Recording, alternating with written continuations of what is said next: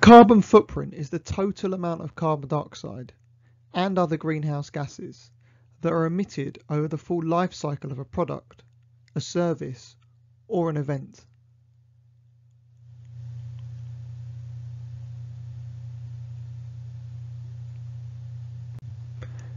To reduce our carbon footprint, we need to reduce the emissions of both carbon dioxide and methane. And to do this, there are a range of possible measures. Carbon dioxide is given off from the combustion of fossil fuels, and it's possible to capture this carbon dioxide and pump it below ground where it would be absorbed into porous rocks. This process is known as carbon capture and storage.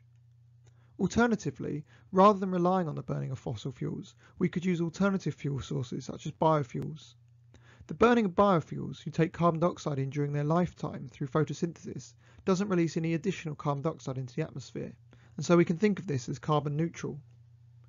Large-scale farming for beef causes large emissions of methane. An alternative plant-based diet or a reduced demand for beef would see a reduction in global methane emissions. However, there are issues with these measures. They will have an additional financial cost which people may not be willing to pay, and additionally, people may not want to change their lifestyles to meet the required demands.